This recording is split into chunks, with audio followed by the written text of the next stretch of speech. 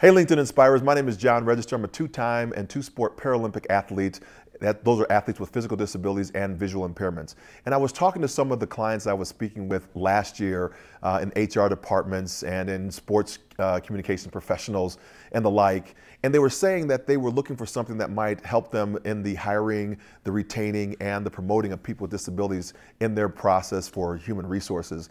So I thought I would put together like some of the questions they were asking me in a packaged form for you. We're gonna do like 12 hits. You're gonna love these things. So I want you to come back to my page and every Monday we're gonna post out a different disability myth buster. We're gonna post out some really factual information and what you can do as a professional in your space to hire, retain, and promote people with disabilities. You're gonna love it. For example, let me give you one little hit because my producer and the camera guy, he's like, just tell them a joke. I don't have any jokes, you know I don't have any jokes. But I do have this, right? How we learn and change our perspective.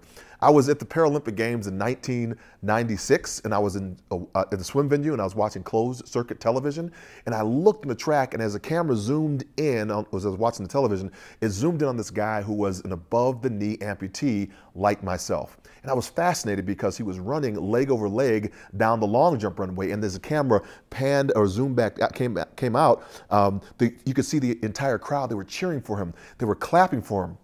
And when this athlete hit the takeoff board and leapt into the air, he got to the height of his flight and his artificial leg flew off.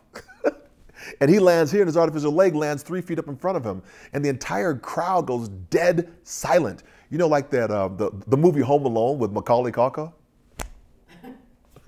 But the long jump official, he turns back, or the athlete turns back to the long jump official and says, hey man, where are you gonna measure my jump from? From right here? My artificial leg landed up there. And I said, oh my gosh, that's a brilliant attitude to have.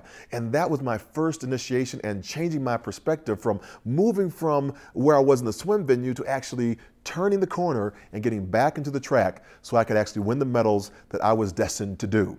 You can do the same thing as HR professionals, and we're going to teach you and show you how you can win the medals in your own life. So tune back in often and always on Monday mornings. We're going to see you a little bit later. Go forth and inspire your world. My name is John Register. Talk to you soon.